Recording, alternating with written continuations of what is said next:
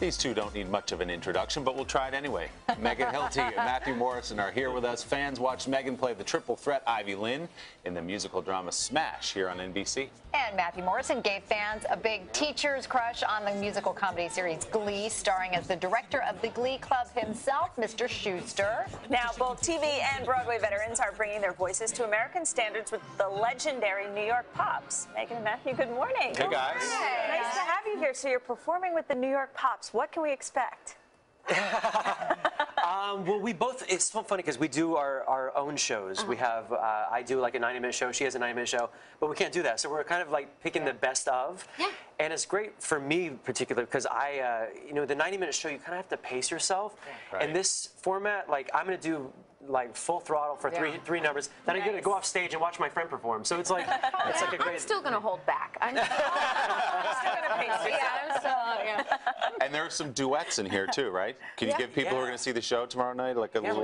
We're going to rehearse them today. I don't think we can tell one of them. Okay. Yeah, because it's not in the program. Oh, okay. Yeah. Can you tell us one that is on the program?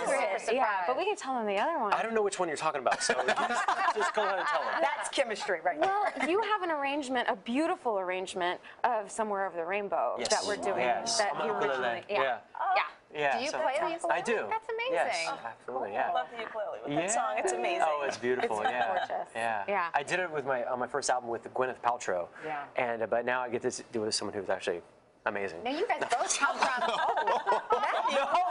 It's like, I didn't mean like that. I mean like that. No. Just in a different way. Wait, that took me by surprise. Listen, you heard it here. Still a gloss on that.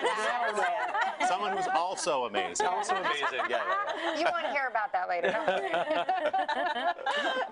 Now, you both are Broadway stars first and then big TV stars as well. You've got a lot of projects in the works. You're in a pilot for the First Wives Club, is that right? Yeah, I leave this weekend to go to LA. We're doing the First Wives Club for TV Land, and it's different from the movie. It's based on those characters, but the changes they've made for television is incredible. Still funny, still hilarious. Oh yeah.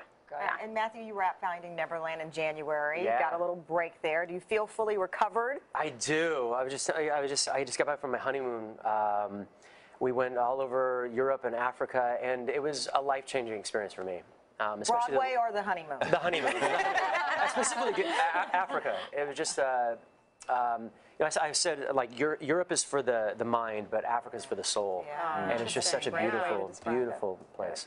All right, well, thank you guys. Congratulations. And we'll be at the show. And what's the secret song again? I can't tell you. The song that Gwyneth Paltrow did amazingly.